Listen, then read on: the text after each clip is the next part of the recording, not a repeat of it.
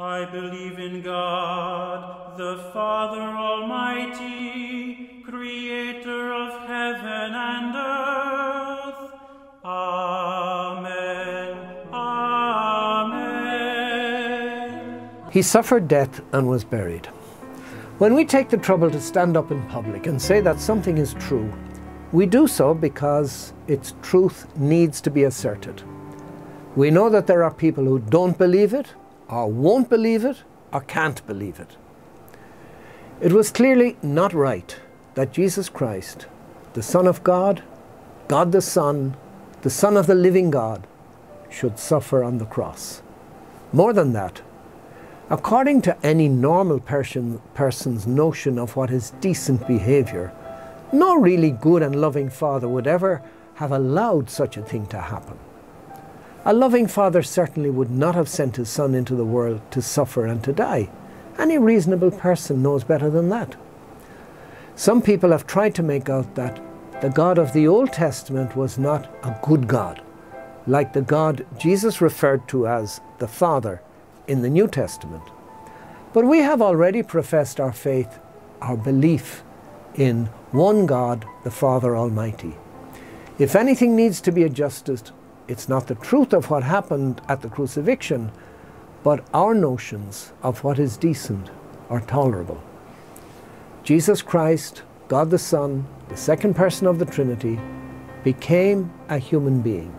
He was like us in all things except sin. His life on earth was dedicated to taking on humanity. His strategy, if we may call it that, which was forged by his 40 days in the desert, was to confront evil with goodness, lies with the truth, hatred with love. He went through with that determination all the way. That was the only way that humanity could be lived in truth, always returning good for evil. And if the price of that truth included suffering and death, then suffering and death was the price that had to be paid. Jesus suffered death and was buried. Now for most people of the time, that was the end of the story of Jesus. Full stop.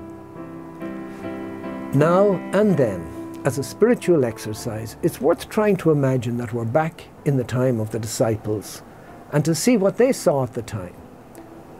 We see the death of Jesus in the light of the resurrection, but they didn't see it like that at the time.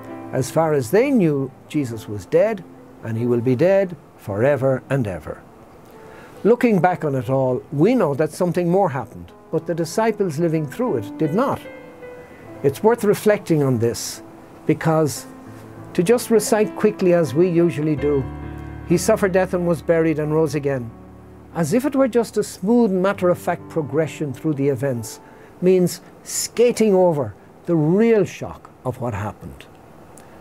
The resurrection doesn't mean much if you just make it the next item on a list of events. And that's the topic for the next talk.